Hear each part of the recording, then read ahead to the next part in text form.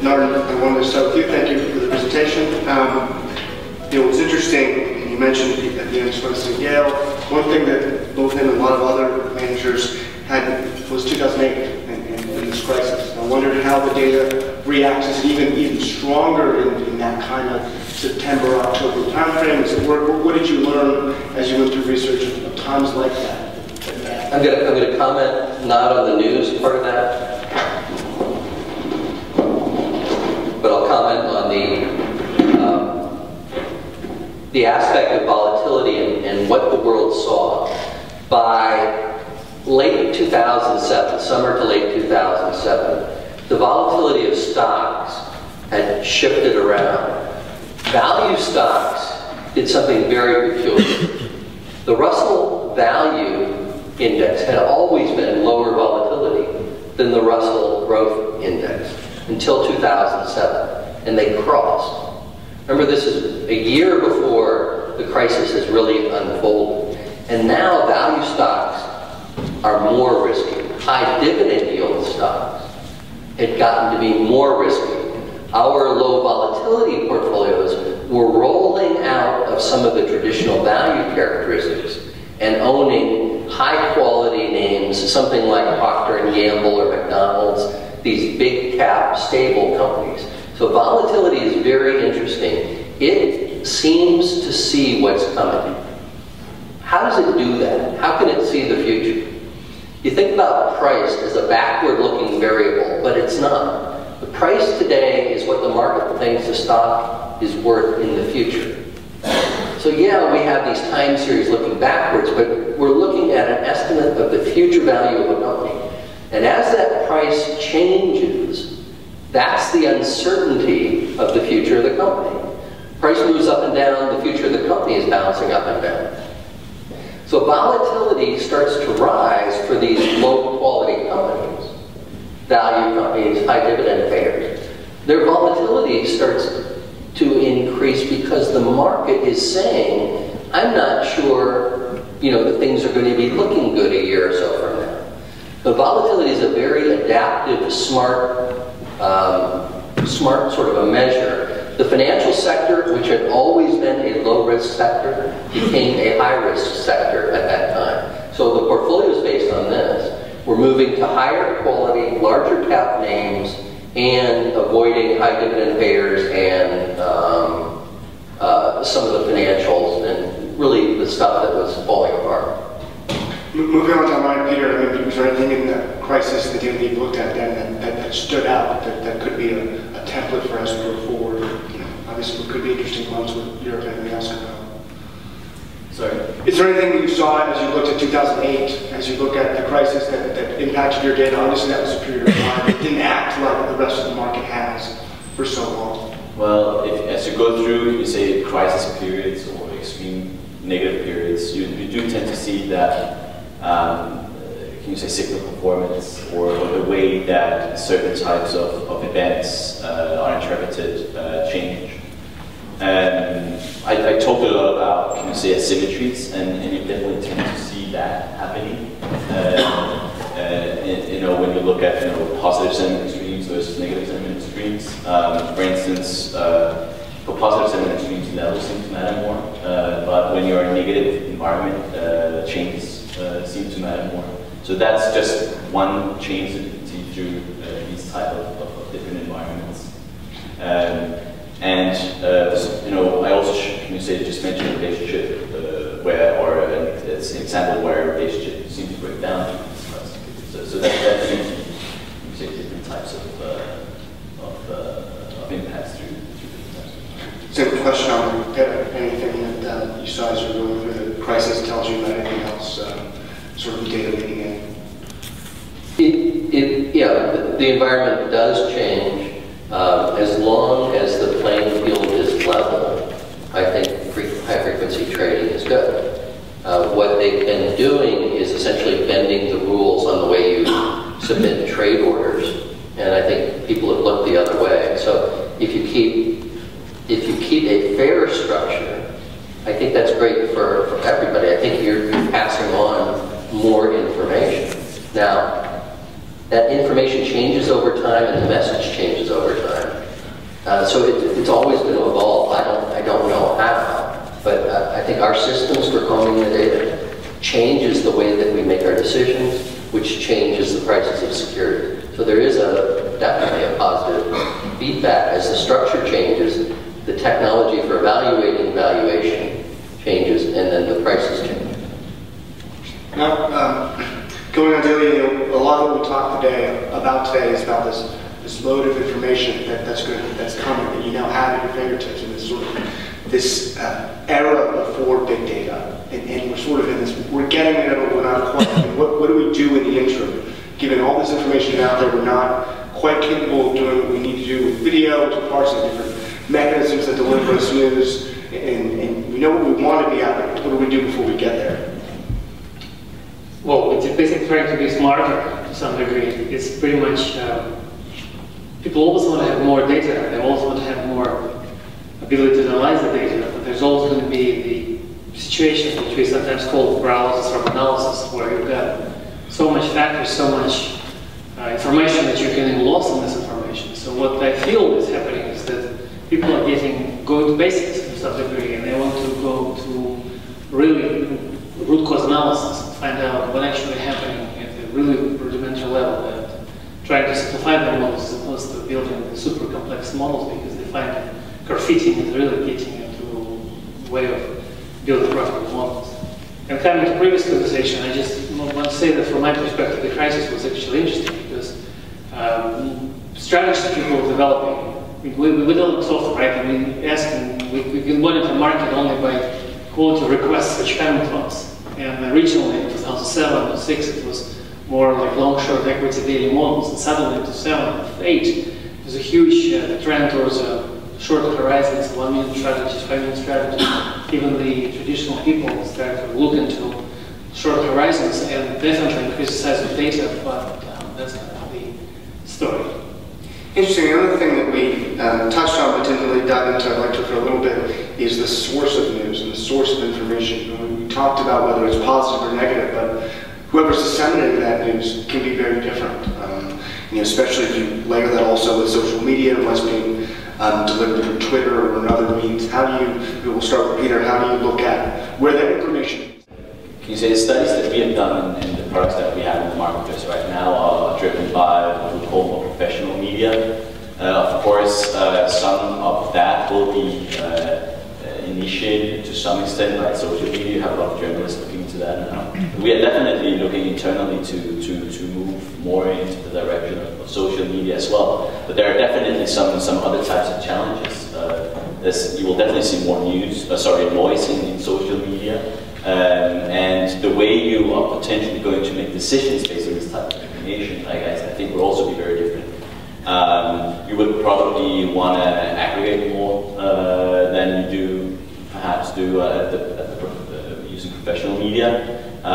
You probably will feel a little bit less comfortable, making a trading decision based on some guy's who has a profile, Big Buck 1987 or something like that. But there are definitely, can you say, different meshes that can be pulled out there. Something like cloud, which is where you kind of look at the reach of certain people. How much are they able to impact? Can you say their community? How many people are following them, etc. So you can get, can you say, more confidence that way. But the approach, I think, will be slightly differently. But we definitely think it's an interesting space, and it's definitely something that creates a lot of attention right now. Does anybody else have something out of that? I've got one point, which is as you go deeper into the social media, you have less professionalism. Quality goes down, but the problem of spoof news or pushing the market starts to increase, because it's not illegal to say, hey, Apple, I just heard, they had to shut down a plant overseas. You could say that, and nobody's going to, there's no ethical standard, unless you're in our business. There's no ethical standard to prevent you, and you could push the news. So as you go deeper, the quality diminishes. And just for Think about if you know any story in the Times or the Wall Street Journal that you knew somebody in the story, and you read the story and go, well, they got that wrong. I mean, that's not quite right, right? So it's really peculiar that all the other stories in the paper that day were pretty much right, and this one story that you have intimate familiarity with was wrong. That's not the way it is. All of these stories are wrong to some degree. So using news, you're really getting more of like a distribution of some of it's true news, some of it's not too far off, and some of it's purely wrong. And so, you know, you're not making a decision, all I'm saying is you're not making a decision on pure information, and as you go down lower, that problem escalates. I think definitely as you move into, can you say, more social, looking at more data, there's even a greater need for structuring it in order to make decisions based on it. But as you start to structure, can you say, even less structured data, so you can say there is a certain structure to how journalists write their news, and of course as you move into social media, that type of structure will disappear, making it much more difficult to can you say, putting structure to these stories.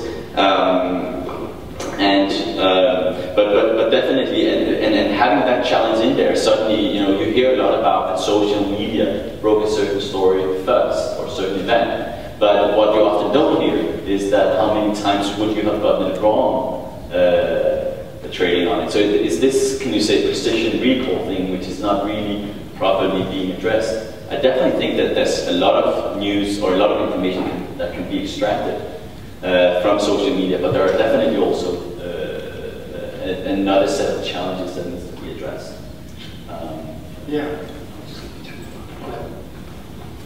Social media stuff that recently been observed. There's something like experimental biology, there's something called experimental finance. So when you mix social media data with price data, suddenly interesting experiments people start to make. When they start to look, at the end of the day, systematic trading, especially short horizon trading, is all based upon some behavioral patterns which people observe.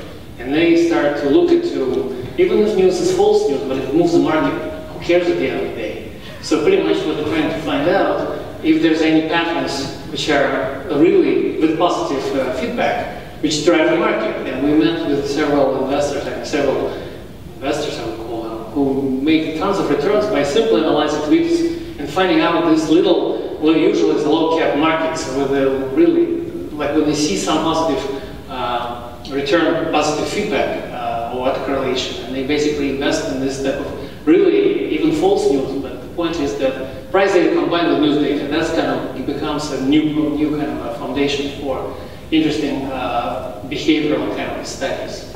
Just come. Interesting.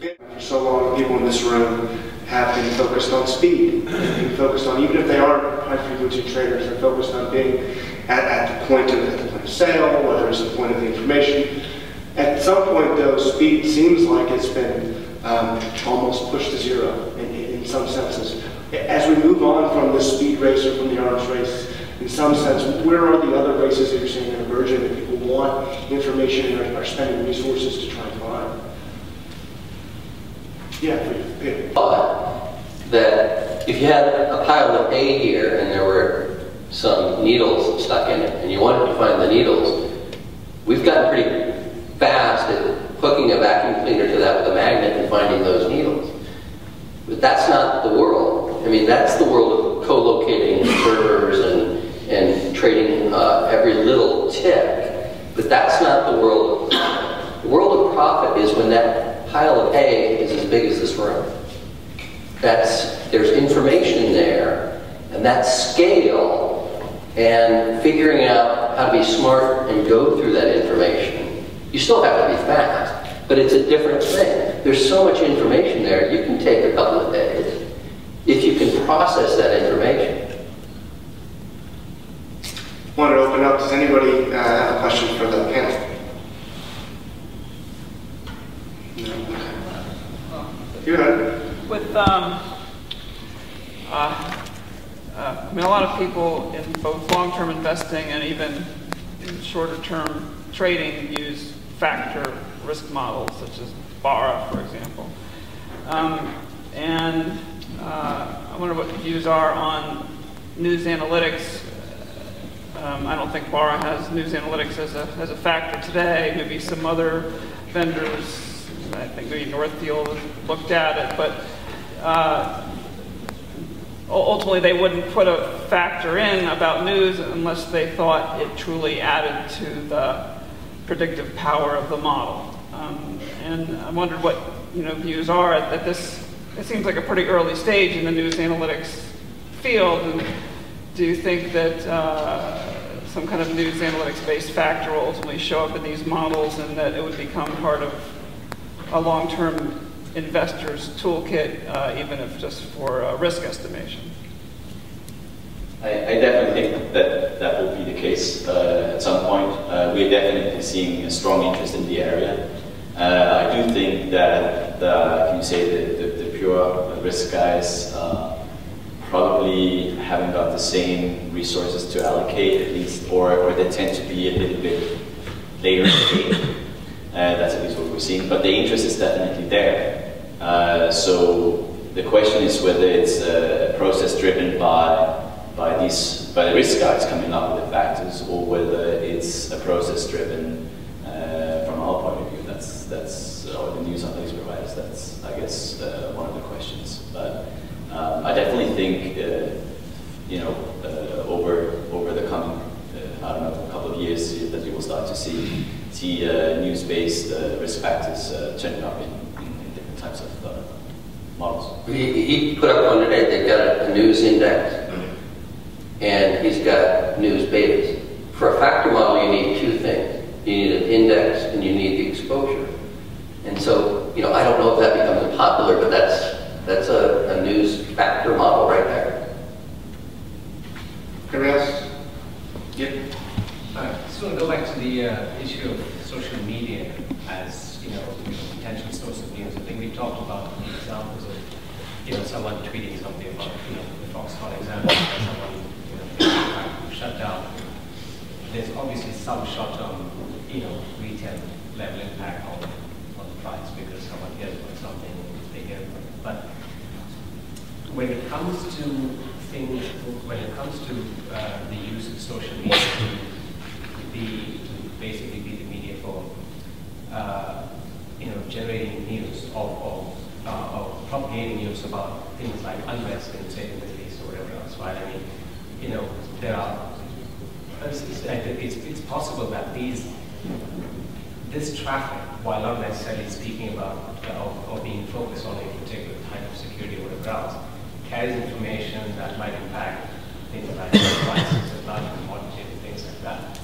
So in situations like that, would you, certainly from a RavenPack standpoint, do you see being able to either expand or in some way leverage your analytics to try and mine this kind of information from that traffic? We are definitely aware of social media and also, looking at it. But there are definitely, as I mentioned, some other challenges. But I think there could be a lot of very interesting attacks and valuable information found in social media. Definitely, as one of the examples that you show, I think if you start to see a hype around a certain type of event in a given region, that might be a good indication and may trigger more comfort for the end user wanting to make a trading decision. So it's not necessarily, based on a single person saying something, but a form, or a trend forming in a certain environment. I think that's probably where it would be very valuable. So, in a more macro type sense. The other thing that I think could also be interesting, and I've heard some people trading on this type of things successfully, that is to have a very specific hypothesis in mind and attacking, or basically trying to filter down in some way through all the noise. And you can say you do that very simplistically by having a very targeted approach to it. So this guy, and I can talk about it because he presented at a conference himself on this topic. So he basically said, well, I try to identify the so-called gurus. those that have a lot of followers and give stock advice. And basically then I just trade against them, and then, I make a lot of money doing that. So I think, the point that I want to make is that I think that there could be a lot of interesting stuff if you start to go into more sophisticated approaches. But I think that holds true both for traditional news data and social media, that when you focus on what we tend to call simple events, there's value in that, but it's probably more in the short term. But the true value, or the most value, will start to extract when you form some kind of more sophisticated hypothesis about how things work. Not only do you get greater return, but the signals also tend to decay more slowly. So I think that's really probably what you should do with social media, and try to be much more targeted in your investment approach. Thank you. We only have time for maybe one question. I'll start with Ilya here. As we wrap up the conference and we think about everything from what's okay to how much we want computers and models to be doing, how much we want the human brain to be doing versus speed versus news and how it affects sentiment. What should people take away from everything they've heard today as they sort of go back to their, to their jobs and their lives? Yes, my advice? Sure. Well, I just think that in general, the creativity is basically what's left for us to do, and new, completely crazy ideas should be explored. And another thing which I'd like to also bring is new wave of visualization tools, which are currently not really prevalent. Basically, I feel like this information which we're currently creating should be also visualized slightly differently. Maybe ask more, suggestions what people need to, how can software development basically be more active?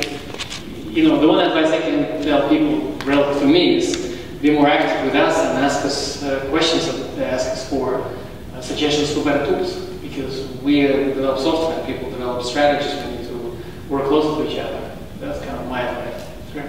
Peter? And one and it's relevant both to very short horizons, but we definitely also find value over the longer horizons. But it very much comes down to how you think about the use of the data. You can definitely get to some very interesting signals that last long and that are more, can you say, attractive. If you start to think about specific hypotheses that you want to address, some that are more complex, bringing in more context into the mix. And I think that's an important takeaway. And the other thing is, when you start to build your signals or your models, think about a lot of the symmetries that there are in the data that are most likely driven by different behavioral patterns. So definitely, trading on news requires an investment in time and energy, but the return is definitely also there. All right. I would just summarize, because I think all of these are right, that news is information. It's a massive amount of information. You have to adapt and try to learn from that, or stay where you are. If you stay where you are, the profits won't be there. You can still invest a lot and basically throw away a lot of money, so you have to be much smarter at going at this than you've done before. You really have to be creative. And it's really about technology. It's about building the technology that can comb through this massive information in a smart way so that you make better products. And that's the same message, I think, from all of us. And, is it a new day? It's always kind of a new day in this field. But it seems like to me in the last year or two, we just went up 2 orders of magnitude. It's just gotten to be a lot bigger. Great, thank you.